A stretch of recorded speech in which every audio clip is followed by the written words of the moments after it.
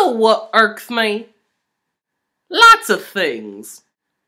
So many things that, in fact, I made a top 10 list of things that irk me that need no explanation. Number 10. Drivers with loud music. I don't care if you listen to Katy Perry in the car. I just care if I can hear it in my car. Number 9. Lines. Not all lines, but you know, those lines that when you go to the movie theater and you want to buy a candy bar or something, and the person in front of you can't make up their mind. A message to those people who cannot make up their minds in lines. Go to the side of the line. Figure out what you want to order. Then go in line and order.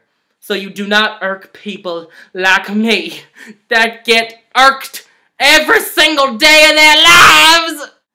Number 8. Honey Boo Boo Child. Number 7. Horcruxes.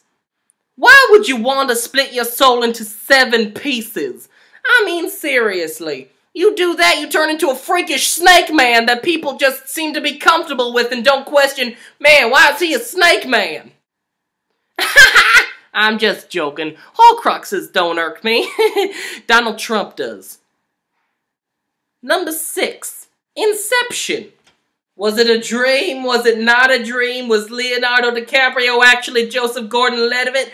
Why was Juno in it? Oh! Number 5. Hipsters. Seriously? Non-prescription glasses? And scarves during the summer? What kind of a time do we live in? Number 4. Dubstep. It sounds like cats in pain, in slow motion. Number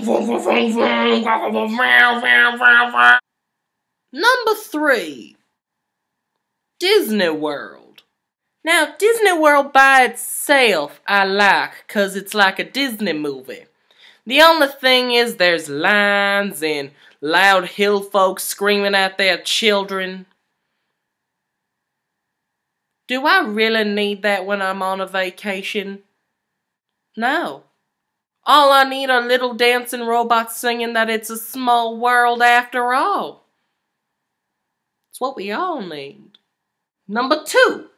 The name Keith. I don't understand why this one irks me. Just Keith. I mean, there are probably many people in this world who are very nice and their names are Keith, but just Keith. Ugh. And number 1. The young man underneath me. His hands are cold.